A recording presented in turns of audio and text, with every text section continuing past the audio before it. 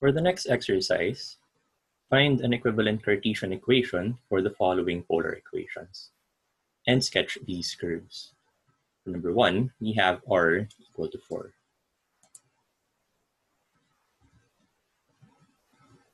First, we square both sides, giving us r squared equal to 16. And using our conversion equation for r, we get x squared plus y squared equal to 16. Hence, its graph is a circle centered at the origin with radius 4, as shown on the right. For number 2, we have r equal to 2 cosine theta.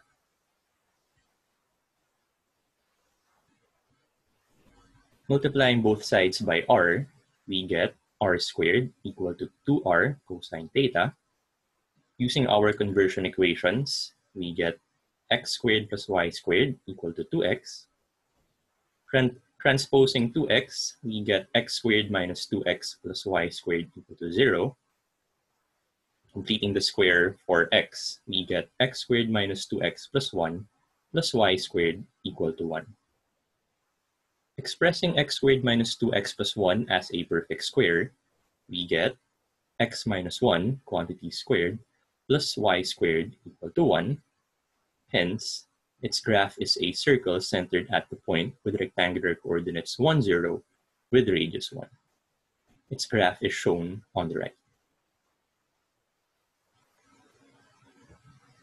For number 3, we have r equal to negative 4 sine theta.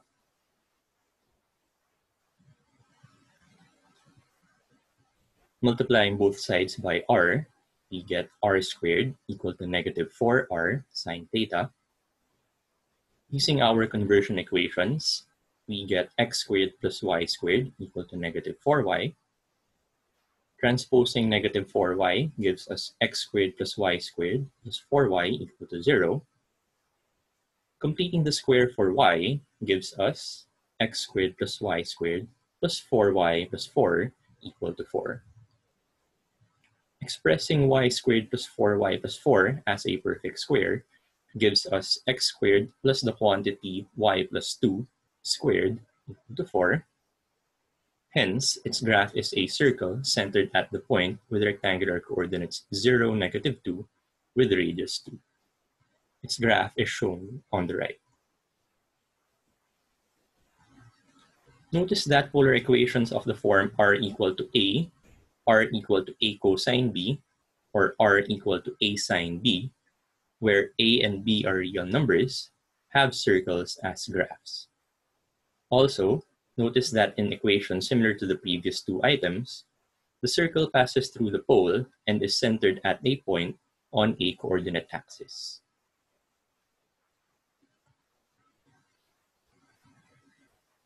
Now, for number 4, we have r equal to 3 secant theta. In converting this to a Cartesian equation, what we will do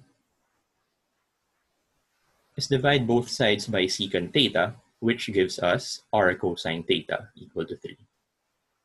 Using our conversion equation, we get x equal to 3. Hence, its graph is a vertical line with x-intercept having rectangular coordinates 3, 0, and its graph is shown on the right.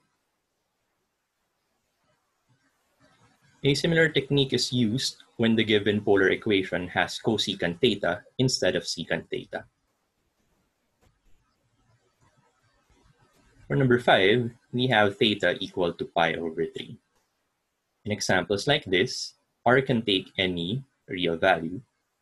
This gives us a line through the pole that makes an angle pi over 3 radians with the polar axis.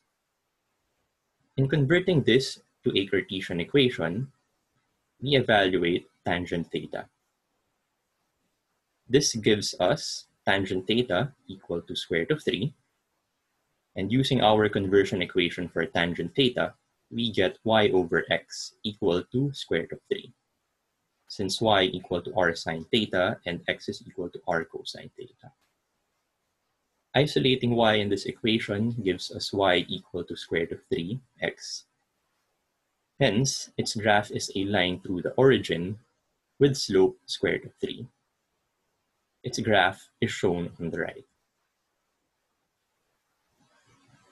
And for number 6, we have theta equal to negative 3 pi over 4.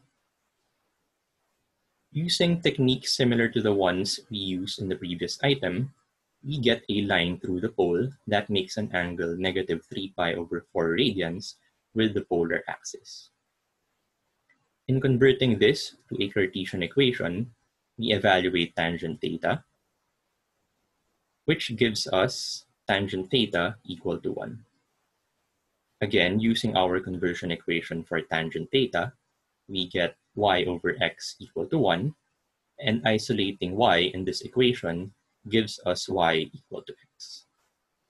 Hence, its graph is a line through the origin with slope 1. Its graph is shown on the right.